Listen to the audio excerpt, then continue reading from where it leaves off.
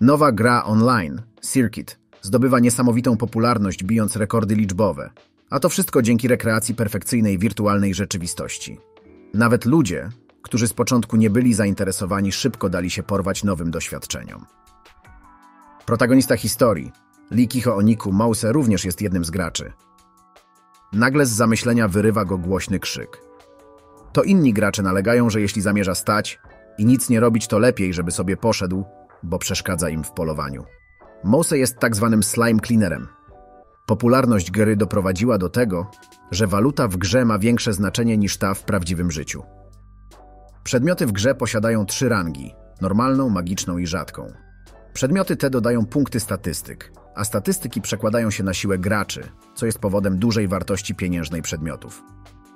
Zdobywając 1 poziom w grze, zdobywasz 1 punkt do statystyk, więc jeśli założysz przedmiot, który dodaje 1 punkt, to tak jakbyś zdobył poziom. Nawet 1 punkt znacząco podnosi umiejętności. Jeśli osoba ubierze pierścień dający 3 punkty siły, to będzie w stanie uderzać z siłą profesjonalnego boksera. Właśnie dlatego przedmioty, które dodają nawet tylko 1 punkt, mogą kosztować nawet $10,000. Ale co z przedmiotami z rangi rzadkiej? Przedmioty z rangą rzadką jeszcze nigdy się nie pojawiły w grze. Ich sytuacja i to, czy istnieją wyższe rangi, jest owiana tajemnicą. Dlatego ranga magiczna jest obecnie najlepsza. Slajmy, na które poluje główny bohater, są najłatwiejszymi potworami, które mogą wyrzucić magiczne przedmioty, jednak ta sposobność jest bardzo niska. Ludzie, którzy polują tylko na slime w nadziei na dobry przedmiot, są potocznie nazywani slime cleanerami.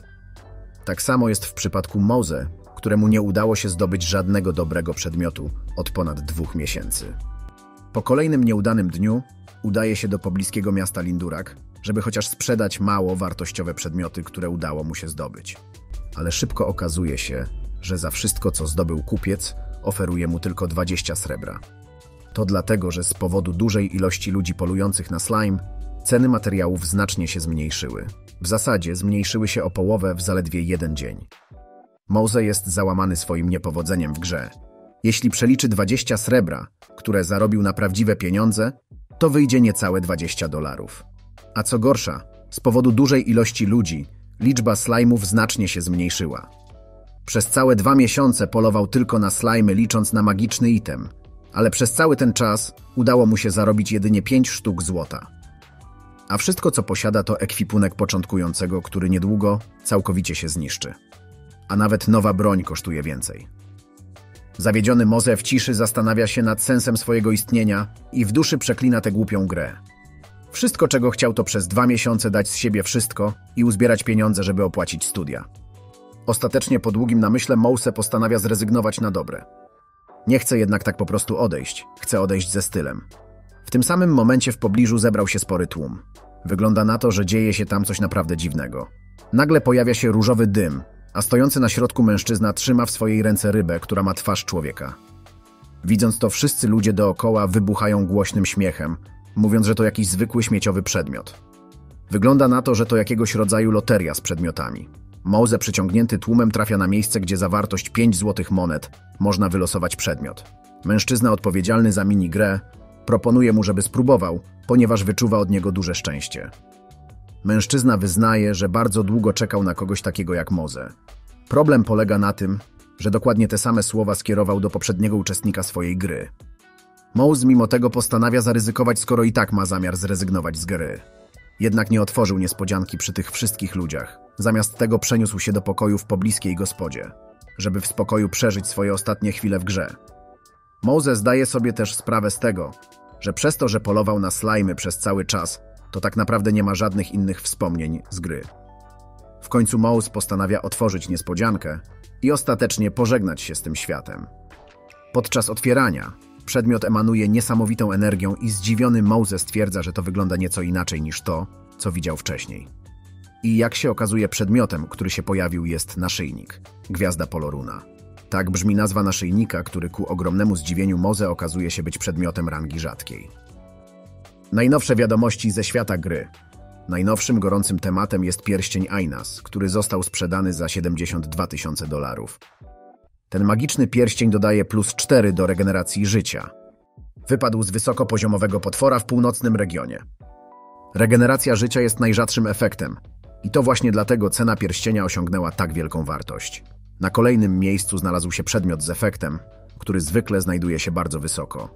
To naszyjnik dodający +3 siły, który został sprzedany za $39,000. Jeszcze do niedawna Mose słuchał tych wiadomości z nieukrywanym zdziwieniem, ale teraz oficjalnie został właścicielem rzadkiego naszyjnika gwiazdy Poloruna, który dodaje tyle efektów, że ciężko nawet wycenić jego wartość. Mose nie może uwierzyć w swoje szczęście. Za jedynie 5 złota, które udało mu się trafić naprawdę niesamowity przedmiot. W tym samym momencie Mose zdaje sobie sprawę z ważnej kwestii, ile taki naszyjnik może być warty. Po szybkiej kalkulacji dochodzi do wniosku, że wartość naszyjnika musi mieścić się pomiędzy 1 a 2 milionami. Opłaty za uczelnię nie są już problemem. Może kupić nawet nowe mieszkanie, a nawet świetny samochód. Ale kiedy Mose w pierwszej chwili postanawia sprzedać naszyjnik i otwiera dom aukcyjny, w tym samym momencie zaczyna wątpić w swoją początkową decyzję. Zwykle item dodający 3 czy 5 punktów do siły sprawia, że czujesz się jak kompletnie inny człowiek. A on przecież miał problem nawet z zabiciem słabych slajmów. Jeśli zdecyduje się założyć naszyjnik, to być może nawet uda mu się zostać wysokorankingowym graczem. Obecnie statystyki Mose pozostawiają wiele do życzenia, żeby nie powiedzieć, że jest po prostu słaby. Ostatecznie postanawia go ubrać. Gdy tylko Mose wkłada naszyjnik na szyję, dzieje się coś dziwnego i zaczyna odczuwać ogromny ból w swoim ciele. Wygląda na to, że jest to cena, którą trzeba zapłacić za nagły wzrost statystyk o 18 poziomów. Jednak dzięki zwiększeniu siły, Mose jest w stanie nawet zgiąć monetę w swoich palcach bez żadnego problemu. Ale co jeszcze będzie w stanie zrobić dzięki naszyjnikowi? Centrum kontynentu jest miejscem, z którego można łatwo dostać się do każdego regionu. Najwięcej graczy zawsze znajduje się w tej okolicy i dzięki temu zawsze łatwo znaleźć drużynę do rajdowania. W tym miejscu znajduje się również największe miasto w grze – wielkie miasto Asparagan. Mose czuje się nieswojo w mieście pełnym graczy z bardzo dobrym ekwipunkiem. Sam tak naprawdę nie ma nic wartościowego oprócz naszyjnika, którego nie widać. Postanawia poszukać raczej solowego zadania. W tym momencie podchodzi do niego dziewczyna. Jej imię to Sharan. Sharan zauważa, że Mose szuka drużyny. Mówi, że mają jedno wolne miejsce i pyta, czy nie chce pójść z nimi. Mose po krótkim namyśle się zgadza i niedługo po tym oboje kierują się w stronę reszty członków drużyny Sharan. Reszta grupy dziewczyny jest zaskoczona, gdy widzi, że ta przyprowadziła osobę z początkującym ekwipunkiem. Jednak Sharan posiada umiejętność, która pozwala jej sprawdzić siłę innych graczy i dlatego zdecydowała się zwerbować Mose. Gdy wszyscy zapoznają się z nowym członkiem drużyny za ich plecami, rozbrzmiewa niespodziewany głos. Okazuje się, że głos należy do gracza Silborun, który jest jednym z najlepszych. Gra magiem i jest liderem sławnej gildii Silver. Wygląda na to, że wraz z przybyciem Mose cała grupa rajdowa jest już praktycznie gotowa do rozpoczęcia misji. Okazuje się, że Mose, nawet nie zdając sobie z tego sprawy, postanowił wziąć udział w polowaniu na trolle. Troll, pomimo bycia potworem niższego poziomu, ma wysoką moc regeneracji, siłę niszczenia głazu jedną ręką i zazwyczaj atakują w grupie. Mose zaczyna wątpić, czy znalazł się w dobrym miejscu i nie jest pewny, czy sobie poradzi z tak trudną misją. Na szczęście, jak szybko wyjaśniają pozostali członkowie nowej drużyny. Słabością trolli jest ogień, klątwy i fakt, że są dość wolne, jednak Mose i tak jest zmartwiony, gdyż nie ma doświadczenia w walce z trollami, jak i z żadnymi silniejszymi potworami niż slajmy. Materiały pozyskiwane z trolli potrzebne są do wykonania dobrej jakości zbroi i mikstur. Dlatego polowania na trolle organizowane są zazwyczaj przez duże gildie. Właśnie dlatego gracze z mniejszymi poziomami, tacy jak w drużynie Mose, rzadko mają okazję wziąć udział w takiej misji i każdy jest wdzięczny za szansę. Co więcej, wygląda na to, że plotki są prawdziwe i gildia Silver naprawdę szuka nowych członków. Właśnie dlatego każdy jest gotowy dać z siebie wszystko. W końcu nadszedł czas wytłumaczenia planu na rajd. Plan polega na zwabieniu trolli do wcześniej zastawionych pułapek, które zostały rozstawione przez członków gildii Silver i wtedy zabicie osłabionego potwora przez członków gildii. Trolle są dużo wolniejsze niż ludzie, więc dzięki przygotowaniom i temu planowi polowanie powinno przebiec bez żadnych problemów. Mose chciał przetestować swoje nowe statystyki, ale wygląda na to, że tym razem nie będzie miał możliwości walki z żadnym trollem. Drużyna, do której dołączył Mose, nie jest do końca zadowolona z rozdziału zadań, ponieważ zgodnie z planem najlepszy przydział dostaje gildia Silver. Nie ma ani jednego członka gildii w grupie odpowiadających za wabienie trolli. Wszyscy członkowie gildii Silver znajdują się w grupie uderzeniowej. Dlatego prawdopodobnie dostaną dużo większą porcję przedmiotów i nagród po rajdzie. Mimo to drużyna Mose nie narzeka i cieszą się, że przynajmniej mają szansę wziąć udział w misji. Być może nawet wypadnie magiczny przedmiot. Rozpoczyna się polowanie. Niestety bardzo szybko 3 graczy podczas wabienia trolli wpada w pułapkę. Członkowie gildii Silver zamiast pomóc graczom jedynie obserwują całą sytuację z bliska i wcale nie mają zamiaru im pomóc. Gdy gracze giną z rąk trolli, dopiero wtedy Silborun zabija trolle. Okazuje się, że gildia Silver postanowiła jedynie wykorzystać pozostałych graczy, pozwolić im zginąć i dzięki temu wszystkie nagrody z misji trafią bezpośrednio do gildii. W tym samym czasie Mose i jego drużyna mają ogromnego pecha i trafiają na swej drodze na bossa. Black Mountain, tak nazywa się przywódca trolli. Mose jest sparaliżowany, widząc ogromnego potwora i nie jest w stanie zareagować w porę, żeby uniknąć nadchodzącego ataku. Na szczęście szybkie myślenie członka grupy, który jest tankiem, ratuje Mose i Sharan. Tank używa swojej zdolności tarczy, żeby ich bronić. Ale pomimo usilnych starań i znakomitej obrony, siła bossa jest po prostu zbyt wielka i mężczyzna odlatuje na kilka metrów. Mose jest przerażony. Nigdy nie spotkał osobiście trolla, ale to, co stoi przed nim, nie ma kompletnie nic wspólnego z rzeczami, które słyszał od innych. Troll, który przed nimi stoi, emituje tak silną żądzę krwi, że da się ją bez problemu wyczuć. Mose jest przekonany, że zaraz zginie. Na szczęście to nie jest pierwsze polowanie pozostałych członków drużyny i na trolla wkrótce spada grad strzał wystrzelonych przez Sharan. Zaraz po tym nadbiega tank i przy użyciu swojej wielkiej tarczy zadaje trollowi cios prosto w głowę, jednocześnie używając jednej ze swoich umiejętności – atak tarczą. Pod wpływem impetu ogromny troll odlatuje daleko jak szmaciana lalka. A przynajmniej tak się wydawało, bo ogromny przeciwnik bardzo szybko odzyskał równowagę. Co gorsza, teraz był naprawdę wkurzony. Pomimo tych wszystkich ataków, potwór nie doznał kompletnie żadnych obrażeń. Tak naprawdę dopiero teraz drużyna Mose zdaje sobie sprawę z tego, że trafili na ukrytego bossa, którego tak naprawdę nikt nie brał pod uwagę. Potwór jest znacznie silniejszy i szybszy niż zwykłe trolle, więc doprowadzenie go do pułapki zgodnie z planem będzie po prostu niemożliwe. Nie widząc wielu opcji, drużyna Mose postanawia wytrzymać ataki potwora, dopóki nie pojawią się członkowie gildii Silver. Sytuacja nie wygląda najlepiej. Wszyscy starają się atakować bossa, ale ich ataki nie mają żadnego efektu. Mose zaczyna wątpić w siebie i czuje, że nie powinno go być w miejscu, do którego trafił, a to z uwagi na jego brak doświadczenia. Pozostali członkowie drużyny doskonale ze sobą współpracują, a on nie ma pojęcia, co robić. Ostatecznie, przez całe 2 miesiące bezmyślnie zabijał tylko i wyłącznie slajmy. Zaczyna też żałować tego, że wcześniej nie chodził na przygody, korzystając z tego, co oferuje gra. Być może wtedy poznałby właściwych ludzi i byłby w stanie doświadczyć prawdziwych przygód. Mose zostaje wyrwany z zamyślenia przez krzyk jednego z członków drużyny. Black Mountain kolejny raz go atakuje, ale na szczęście i tym razem tank skacze na ratunek. Mose zastanawia się, czy ktoś taki jak on może się zmienić. Frustracja przez zmarnowany czas w grze i chęć zrobienia czegoś więcej sprawia, że Mose podnosi swój miecz i z całej siły atakuje potwora. Niestety wytrzymałość broni, która była na wykończeniu przez 2 miesiące polowania na slajmy, wyczerpuje się w najgorszym momencie i miecz łamie się jak patyk. W odwecie po nieudanym ataku boss uderza Mose i posyła go w powietrze. Mose otrzymuje ogromne obrażenia, a wytrzymałość pozostałych części jego ekwipunku również spada do zera.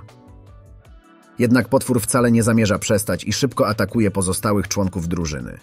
Nawet jeden cios oznacza natychmiastową i szybką śmierć z rąk potwora. Tank atakuje kolejny raz przy użyciu tarczy i tym razem wbija ją z całej siły w stopę trolla. W tym samym momencie Mose wreszcie dochodzi do siebie i zaskoczony się budzi. Boli go głowa, ale to w zasadzie tyle. Nie jest w stanie zrozumieć, dlaczego nie umarł. Wygląda na to, że zadziałał magiczny naszyjnik, który jest w jego posiadaniu. Wszystkie rany zostały zaleczone. Czyli to właśnie jest tak bardzo poszukiwany przez wszystkich efekt odnawiania zdrowia. Kolejny raz z zamyślenia wyrwał go krzyk członków drużyny. Walka dalej się toczy i wszyscy dzielnie stawiają czoła dużo silniejszemu od nich przeciwnikowi. Tank zostaje uderzony z całej siły przy użyciu drzewa, które troll traktuje jako swoją nową maczugę. Sharan wykorzystuje okazję i w tym samym momencie posyła strzałę w stronę potwora, która wbija się prosto w jego oko. To jednak doprowadza tylko i wyłącznie do furii trolla, który teraz bez przerwy z całej siły okłada ciężkimi ciosami tanka. Wydaje się, że nie będzie już w stanie wytrzymać dłużej. W tym samym momencie rozpędzony Mose wpada z całej siły w przeciwnika i ciężki impet posyła potwora w powietrze. Mose, widząc to, jest bardzo zaskoczony, bo tak naprawdę to był jedynie akt desperacji i nie spodziewał się, że jego cios odniesie jakiś efekt. Pozostali również nie mogą uwierzyć w to, co właśnie zobaczyli. Mose pyta się, czy wszyscy są cali. W tym samym momencie zranionego tanka otacza jaskrawe światło leczące.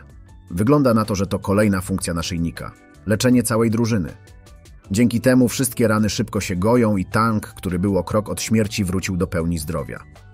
Członkowie drużyny zaczynają podejrzewać, że Mose nie jest wcale zwykłym początkującym.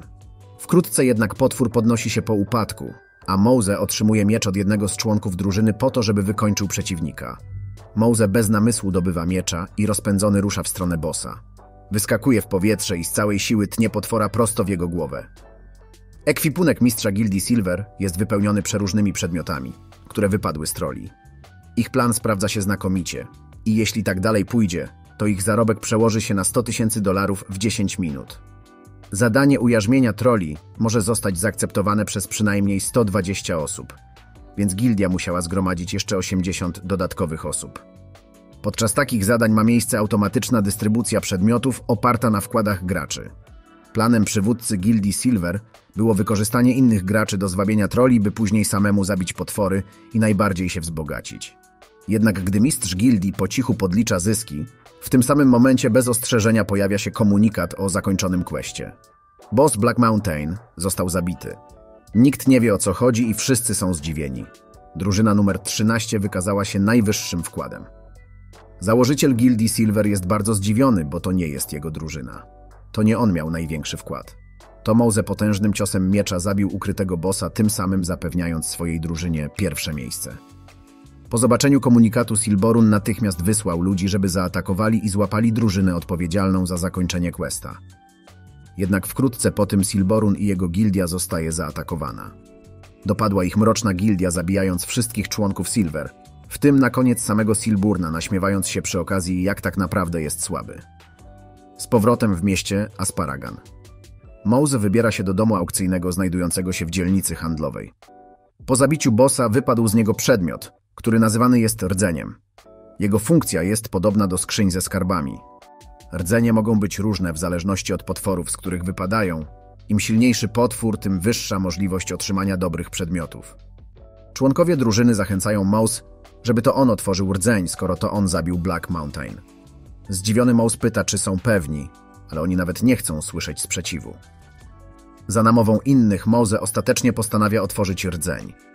Ze skrzyni wypada wiele przydatnych przedmiotów, w tym pierścień siły z rangą magiczną, którego bohater postanawia sprzedać w domu aukcyjnym. Mose zastanawia się, czy 80 złotych monet, co przekłada się na $8,000, to dobra cena, jednak nie może dojść do porozumienia ze sobą, czy wybrał właściwą stawkę. Ostatecznie Mose wystawia pierścień za 80 złotych monet i modli się w duchu o to, żeby ktokolwiek złożył jakąś ofertę.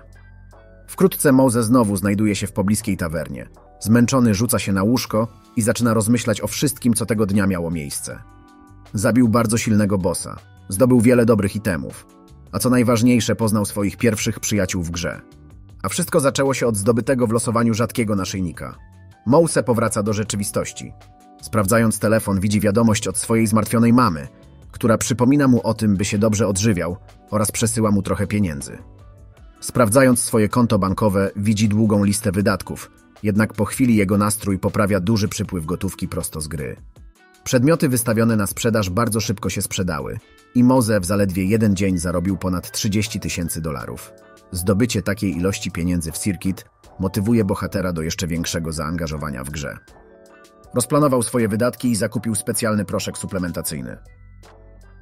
Jest to suplement diety na niedobór składników odżywczych, wynikający z niemożliwości jedzenia podczas grania.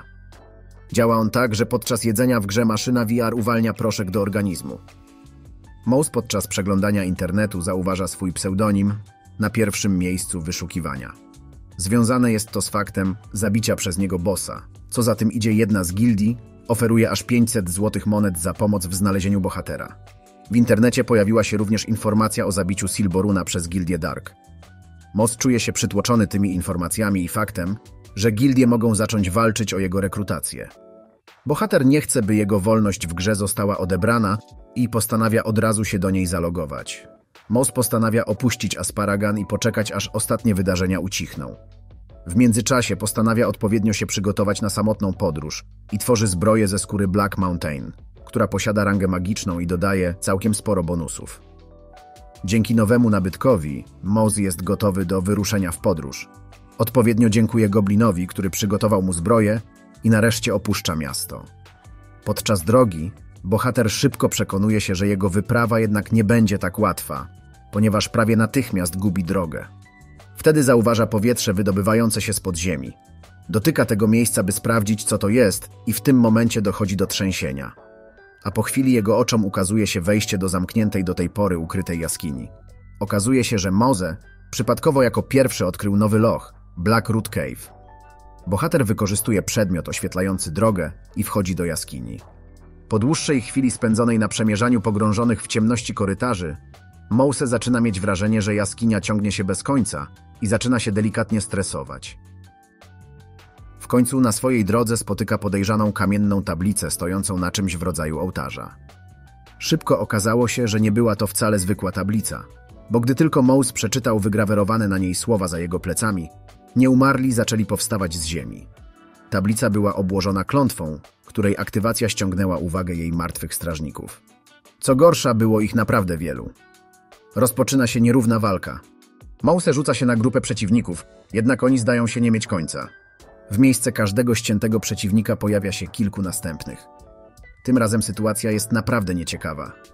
Mose nie posiada doświadczenia walki z mieczem, mimo to jest w stanie odpychać ataki szkieletów wyłącznie dzięki swoim statystykom. Niestety przewaga liczebna przeciwnika jest miażdżąca i niewiele później Mose zostaje totalnie osaczony przez rzucające się na niego bez opamiętania szkielety. W tym jednak momencie dochodzi do wybuchu energii. Jest ona wynikiem mocy zgromadzonej dzięki wyjątkowemu ekwipunkowi Mose, ekwipunkowi, który dostarcza mu dużo więcej statystyk niż jego aktualny poziom. To jednak dalej nie koniec i Mose bez zastanowienia rzuca się ponownie w wir walki. Po dłuższej chwili podłoże jaskini zostaje zasłane kośćmi strażników, a Mose jest jedynym trzymającym się dalej na nogach. W tym samym momencie przychodzi powiadomienie i okazuje się, że dzięki długiej i wyczerpującej walce Mose zdobył kolejne 2 poziomy postaci. Radość nie trwa długo. Mose słyszy dziwny dźwięk z przejścia w jaskini i postanawia to na wszelki wypadek sprawdzić. Nie wie dokładnie, skąd dobiega dźwięk, ale powoli stara się kierować w jego stronę, ostrożnie poruszając się przez jaskinię. W pewnym momencie, gdy wygląda zza jednej ze ścian, dociera do niego przerażający smród, którego źródłem zdają się być leżące wszędzie dookoła zwłoki martwych poszukiwaczy przygód. Niedaleko stąd, w innej części tego samego pomieszczenia, Mose odnajduje kolejną kamienną tablicę, bardzo podobną do tej, na którą natknął się wcześniej. Mose, pchany ciekawością, bez zastanowienia postanawia ją przeczytać. Szybko okazuje się, że tajemnicza tablica opowiada pewną historię. Opowiada o nienawiści do imperialnej armii, która dopuściła się podpalenia wioski i wymordowania rodziny autora tekstu. W ramach zemsty autor tekstu, szaman wioski, rzucił klątwę na armię, która uwięziła ich jako szkielety w tej jaskini na wieczność. Tablica różni się od poprzedniej tym, że nie jest pułapką, a zadaniem, które polega na zniszczeniu przeklętego dowódcy dezerterów, Giratina, który również został zapieczętowany w jaskini. Jak się okazuje, wypowiedzenie przeklętych słów, śmiertelnik, kość słoniowa, czaszka, aktywuje zadanie. Mose bez zastanowienia wypowiada przeklęte słowa wymagane do aktywacji.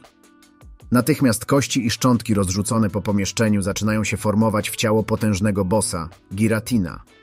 Wypełnia go żądza zemsty za lata, które spędził zapieczętowany. Wystarczyła zwykła obecność nieumarłego, żeby Mose poczuł dogłębny strach przed tym, co przed nim stoi. Giratin spytał, czy Mose jest tym, który go uwolnił, wypowiadając przeklęte słowa. Bohater odpowiedział, że to on i mówi, że rozliczy potwora za to, co zrobił z wioską. To nie spodobało się potworowi. Szkielet szybko atakuje z ogromną mocą, która wbija bohatera w ścianę jaskini. Jego siła i furia jest przytłaczająca. Giratin ostrzega Mose, żeby nawet nie spodziewał się, że opuści to miejsce żywy. Potwory imienne. To potwory, które posiadają unikatowe imię i są o wiele silniejsze niż zwykłe potwory. Mimo że Mose doskonale zdawał sobie z tego sprawę, to w najmniejszym stopniu nie spodziewał się, że jeden atak Giratina będzie tak potężny, że pozbawi go większości jego paska zdrowia. Na szczęście, dzięki zebranym przedmiotom, Mose ma wielką zdolność regeneracji. Uzdrowienie się bohatera rozwściecza potwora jeszcze bardziej. Atakuje on jeszcze raz, ale tym razem Mose robi unik i wykonuje skuteczny kontratak, który posyła szkieletowego dowódcę na plecy. Zwykły gracz miałby z czymś takim problemy. Jednak w przypadku Mose, który zdobył niesamowite przedmioty, coś takiego jest jak najbardziej wykonalne. Giratini nie dowierza w to, co się stało. Wie, że jego ciało nie jest już ciałem człowieka, ale nie może znieść myśli, że zwykły początkujący sprawia mu takie problemy. Bohater jest dumny z siebie i pewny, że może zwyciężyć, jednak Giratin jest tak samo zmotywowany do wygrania i uwolnienia się od klątwy.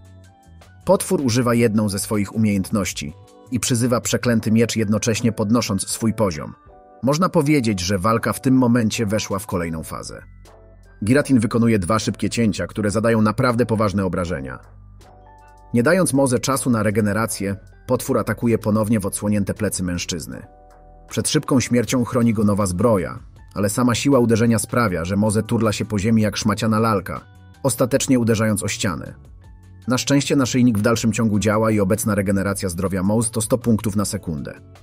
Jego maksymalne życie wynosi 300, co oznacza, że wystarczy, że jeśli nie umrze od jednego uderzenia i wytrzyma przynajmniej 3 sekundy, to jego życie powróci do maksymalnej wartości. Wkrótce Mose jest gotowy do dalszej walki. Giratinowi bardzo nie podoba się taki rozwój sytuacji, jak i postawa bezczelnego początkującego. Atakuje raz jeszcze, tym razem mocnym zamachem z góry. Mose ma problem z przyjęciem tak ciężkiego ciosu, ale udaje mu się nieco zmienić jego trajektorię i odskoczyć na bok. Dzięki tej szansie bohater jest w stanie zadać odpowiednio silny cios potworowi, który w końcu zadaje obrażenia. Jednak jeden cios to za mało i Mose nie przestaje machać mieczem, zadając coraz to więcej obrażeń potworowi. Przyparty do muru Giratin ponownie macha mieczem, jednak tym razem Mose jest już przygotowany i jednym dokładnym cięciem odcina rękę potworowi, a niewiele później znowu posyła go na plecy i przystawia do czaszkowej twarzy ostrze miecza. To nareszcie koniec walki. Giratin jest w szoku, że ktoś jest w stanie go pokonać, byłego miecznika, złotego predatora honorowej imperialnej armii. Uważa, że Mose nie wie nic o mentalności żołnierza i nie ma prawa nazywać go mordercą. Mówi o tym, że armia nie miała innego wyjścia i musiała zabijać przez brak wsparcia i panujący wśród nich głód. Żołnierze chcieli prosić o pomoc i schronienie w wiosce, ale zostali potraktowani jak złoczyńcy i wypędzeni. Uważa, że mieszkańcy wioski zasłużyli na śmierć. Mose jest obrzydzony podejściem byłego żołnierza. Mówi o swojej 2-letniej służbie wobec swojego kraju, Korei Południowej, o tym, że armia ślubuje wierności państwu i ludziom. Wymawiając na głos słowa przysięgi żołnierskiej, Mose zadaje ostateczny cios i w końcu zabija potwora. Kości Giratina rozsypują się w proch, a Mose odchodzi nawet nie obracając się za siebie. I to wcale nie dlatego, że bohaterowie nie patrzą na eksplozję, a dlatego, że był po prostu zażenowany wykrzykiwaniem żołnierskiej przysięgi na głos.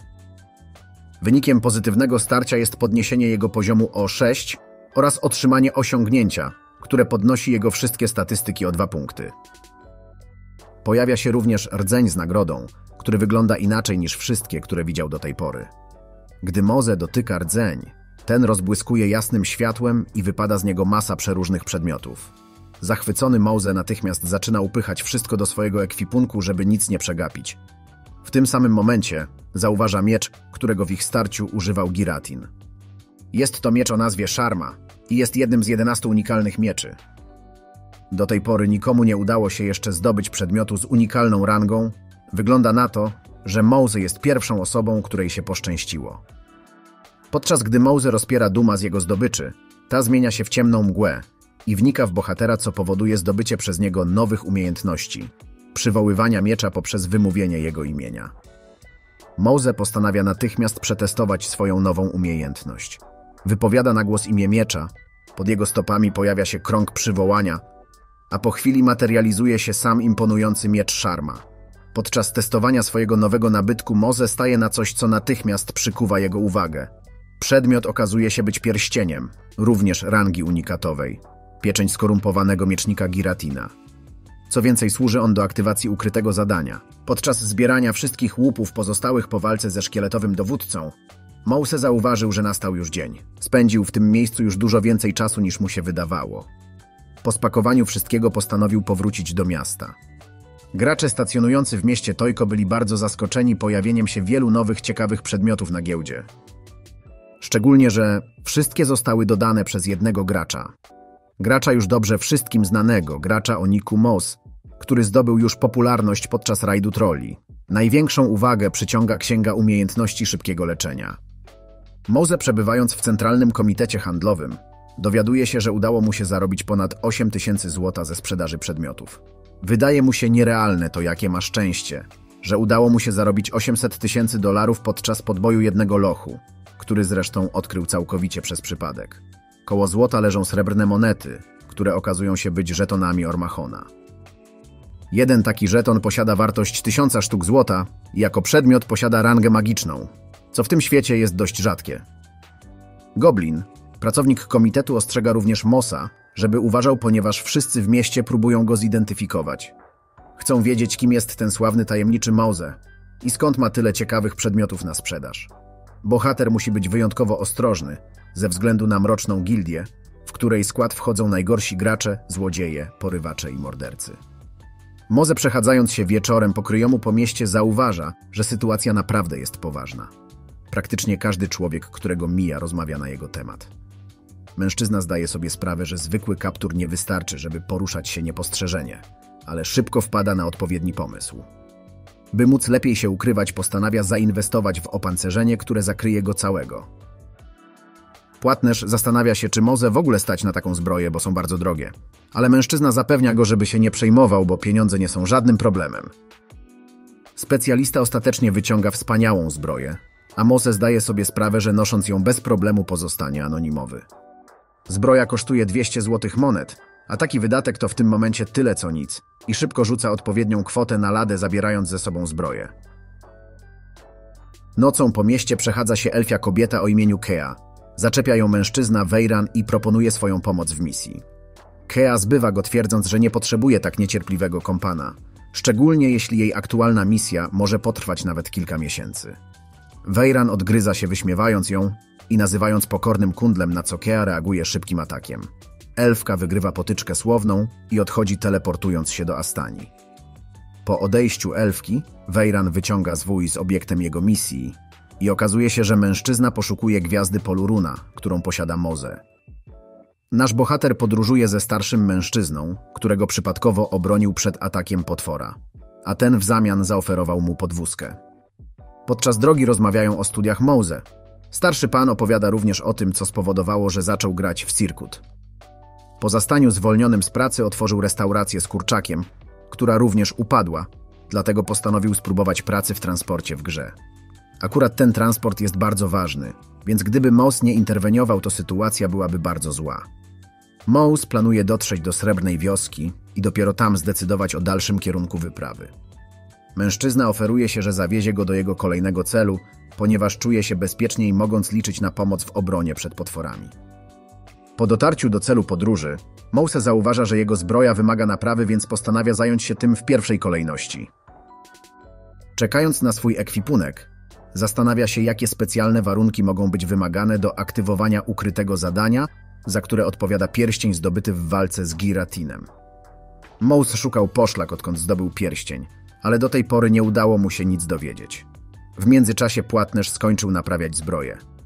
Mose, zmierzając, by spotkać się z przewoźnikiem w celu ustalenia kolejnego celu, zauważa tłum ludzi zgromadzony wokół mężczyzny kopiącego innego, kulącego się na ziemi.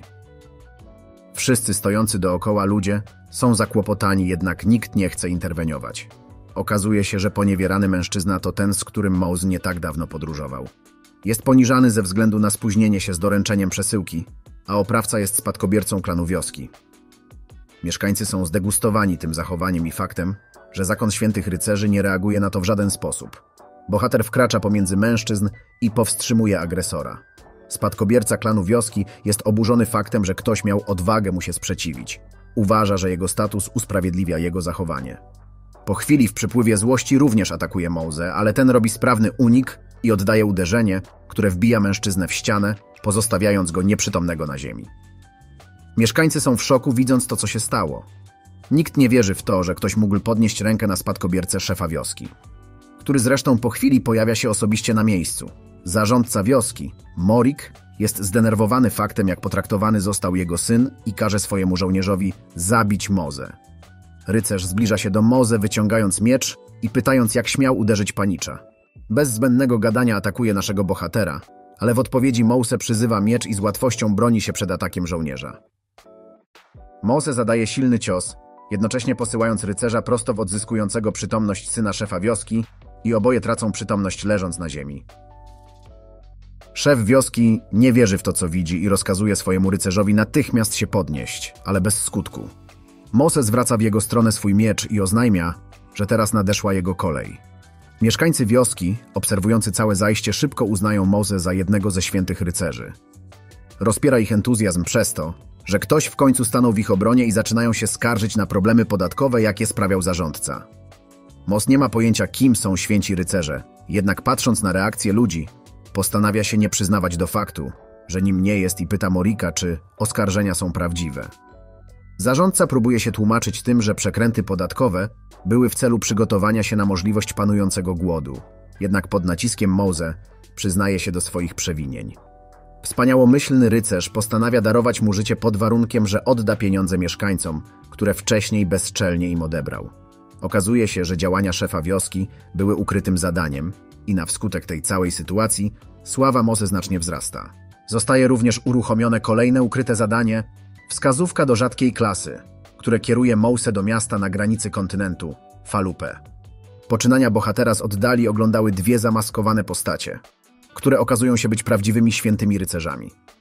Jeden z nich chce ukarać Mose za podszywanie się pod nich, jednak drugi przypomina mu słowa przepowiedni, która mówiła o tym, że dzięki podróżnikom ten świat stanie się lepszy. Poza tym dzięki działaniom Mose oni sami mają mniej do roboty, więc wyświadczył im przysługę. Nie wiedzą, kim jest mężczyzna w zbroi, ale podejrzewają, że to słynny poszukiwacz przygód Mose. Obydwoje ostatecznie decydują się, póki co, tylko obserwować bohatera. Mose po kilku dniach spędzonych w mieście Falupę nie wie, co dalej robić. Nie udało mu się odkryć żadnej nowej wskazówki. Jest tak mało informacji o ukrytych klasach, że bohater nie był w stanie się niczego dowiedzieć nawet w punkcie informacyjnym gildii. Co nie jest wcale dziwne, bo ukryte klasy są znacznie silniejsze niż standardowe, a jego quest wiąże się właśnie z odblokowaniem jednej z nich. Mose w mieście zauważa po raz pierwszy elfy. Nie spodziewał się, że zobaczy je w Falupę.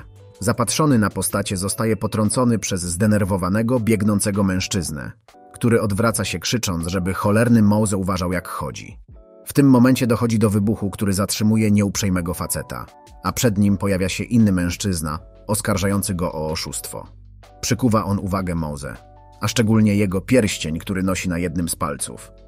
Uciekinier przyparty do muru rzuca się ze sztyletem na przeciwnika, ale zostaje zabity przez tajemniczego mężczyznę tak szybko, że Mose nie udało się nawet zarejestrować ruchu.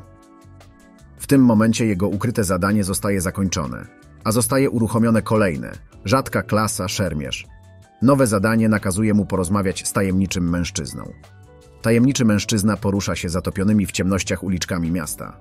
Mose potajemnie go śledzi.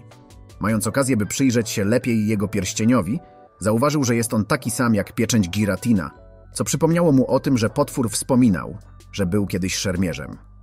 Bohater nie sądził, że bieg wydarzeń tak go poprowadzi. Czuje się, jakby miał naprawdę ogromne szczęście. Podczas gdy bohater był zagubiony w swoich myślach, tajemniczy mężczyzna zniknął z jego pola widzenia i w tym samym momencie pojawił się tuż za nim. Mężczyzna szybko złapał Mose za szyję, jednocześnie go unieruchamiając, a po chwili wciągnął w ciemną, nieoświetloną uliczkę. To tyle, jeśli chodzi o część pierwszą. Skomentuj poniżej część druga, jeśli chcesz, żebym zrobił następną część. Podziel się też tym filmem ze znajomymi i subskrybuj, aby nie przegapić żadnego nowego odcinka. Dzięki za oglądanie i do zobaczenia w następnym odcinku.